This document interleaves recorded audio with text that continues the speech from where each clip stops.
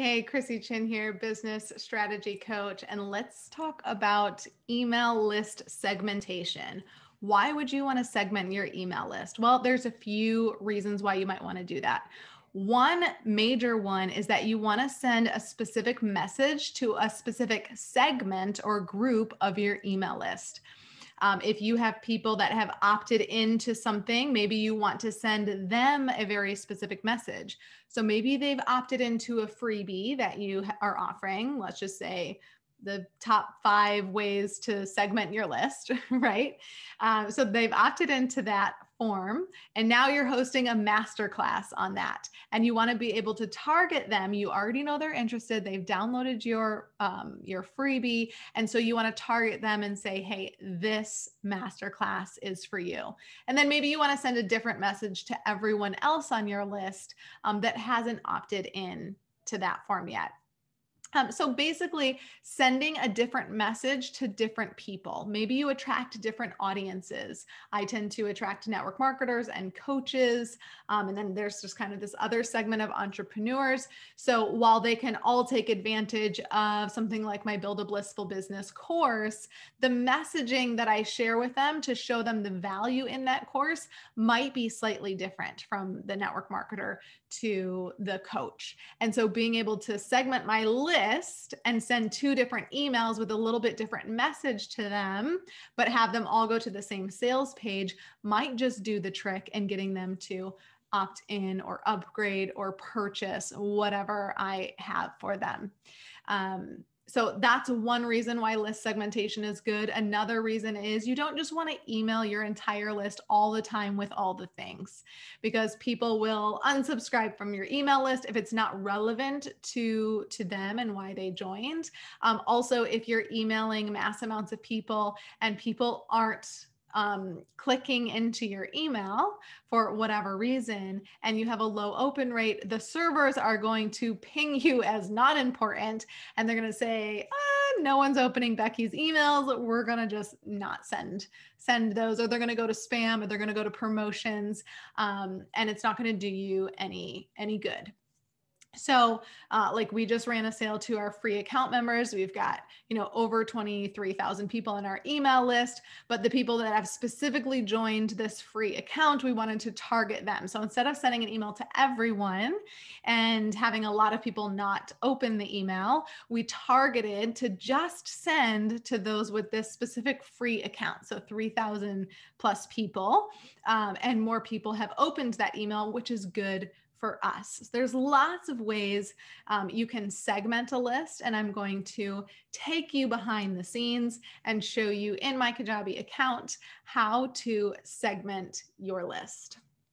Here I have created a broadcast email, and the first thing that it wants me to do is select my recipients. So this is where you segment your list. So if we click on all people, we've got all people right now, custom segment. You can save some different custom segments if there's ones that you use a lot, like maybe anyone who has this offer, and this offer. So 3 different offers, but you typically tend to send them. So with this business, we've got a US market, a US Spanish, and Canada resources available too. And so we want to be able to send an email to those people very often. So I've created a custom segment and then saved that. But here is where you would go to create that custom segment. So you can see everyone on the email list here. And so here's where you select your different filters. Now, Kajabi has a lot of filters already built in. So that's good news for you. If you haven't been intentionally segmenting your list with some specific tags or asking questions, then you can filter in a lot of ways just by using these pre-made filters that they have. So take some time to look through all of these. Contact added in the last 30 days. Maybe you want to message those people with a specific message or something. Email activity delivered in an email in the last. You can select, 15 days and apply that. Form filters. So if you have freebies or opt-ins out there where you're collecting people's email addresses and giving them a free offering, or they've had to fill out this form with their name and email, you can filter by anyone who has filled out a specific form or even who has not submitted a form. So maybe anyone who's submitted a specific form, you want to then pitch them a masterclass on a topic that's related to what that freebie is. So if I was doing a freebie with this, it'd be, grab my free training on list segmentation. And then maybe I want to pitch a masterclass about more in depth about segmentation or, whatever. And so I would select anyone that submitted the form to get the free training. And then I would pitch them whatever I wanted. Who has not submitted the form, maybe I have a different message that I want to send to anyone who hasn't filled out that form. We're not sure if they're interested in this type of information. And so maybe we have a different message and we want to feel them out or give them a little bit different information. Maybe we want to send them to the page with the free training first and get them to opt into the form. So there's many different ways and reasons why you would want to select one or the other. Completed an assessment, passed an assessment, failed an assessment, owns any products or doesn't, and then has any offers or doesn't have offers. These are two really popular ones that I use very often. So with my Build a Blissful Business course, sometimes I want to send them emails that say launching the affiliate program. I want to send them anyone who has this product and say, hey, I'm launching an affiliate program with my Build a Blissful Business course. For my students, that's you. I know that because they have this product in their account. And so I've segmented my list to send them that specific message. And the reason I would do a product in that instance is because I have many different offers that include the Build a Blissful Business course, offers that include bonuses, don't include bonuses, one-time payments, 2 payments. So I would have to select maybe 7 different offers to get all of the people that have my Build a Blissful Business course. But one simple filter can be owns any of these products. If they own Build a Blissful Business in their membership site, then I want to send them this email about becoming an affiliate for the course. So that's where it can be really useful. Does not own products. When is that useful? If you are wanting to pitch a product that you have or sell a product, maybe you want to target everyone on your list that doesn't already have that product. I ran a virtual summit and I sold this bundle pack. And so the people that opted into that bundle pack, they got access to Build a Blissful Business. And so when I wanted to target for a Black Friday sale, anyone who hadn't purchased that course, I said, hey, I want to send an email to anyone who does not own Build a Blissful Business course, right? So these are really popular ones that I use a lot to list segment. Another one is offers. So if you have a specific offer that you want to target or a couple different offers that you want to clump together and create a custom segment, you can do that. So does or doesn't have an offer. Coupon codes, you can filter by that. So there's a lot of filtering. And I would just recommend if you've got your Kajabi account or whatever you're using to go in and see what kind of filters your platform already creates for you. Tags is one that you should get familiar with when you have someone submit a form or various things. You can add an automation and you can add a specific tag.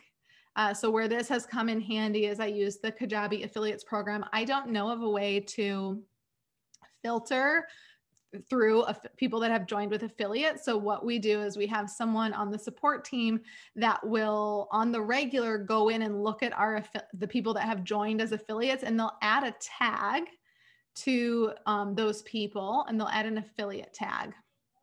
There's a couple other reasons why we actually add that tag, because it creates some other automations in the back end for us.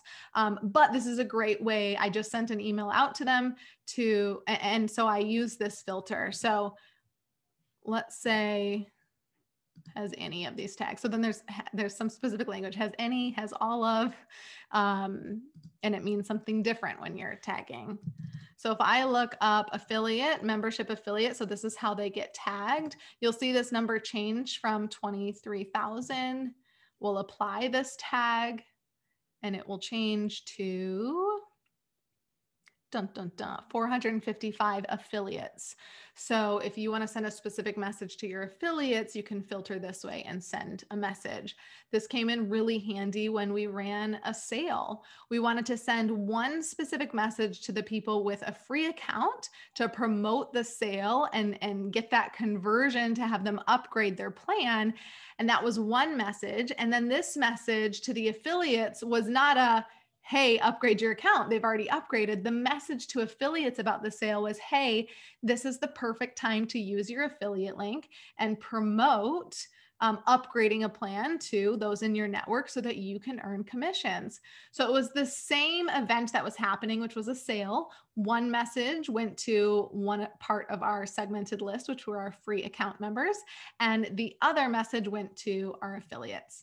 And so then you can add more segments. You can save the segment if you've added a couple things like has these tags, has this offer, doesn't have this, if you want to get super specific. And then if you want to remove it, you just remove it. So let's go back to the custom segment. See if there are any others that we want to talk about. Just some default fields or custom field filters. So you can actually ask specific questions when someone comes in and you can say, hey, are you, so for example, if I attract network marketers and coaches, I could say, hey, are you in network marketing or are you a coach? And so if I want to filter a message specifically to my coaches, I can select by that custom field that they've answered that as opposed to the other custom field. So there's some custom type filters that you can do and use.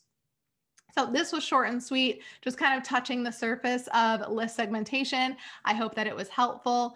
If you are interested in Kajabi, the platform that I'm using to host my website, run my CRM, my email system, and landing pages and all of that, you can go to thechrissychin.com/Kajabi, Kajabi, and you can use my personal referral link to set up your own account. If you have any questions, hop over to my website, thechrissychin.com, and feel free to email me through there. Of course, you can connect on social media, The Chrissy Chin, on Facebook and Instagram. All right, we'll see you later. Bye.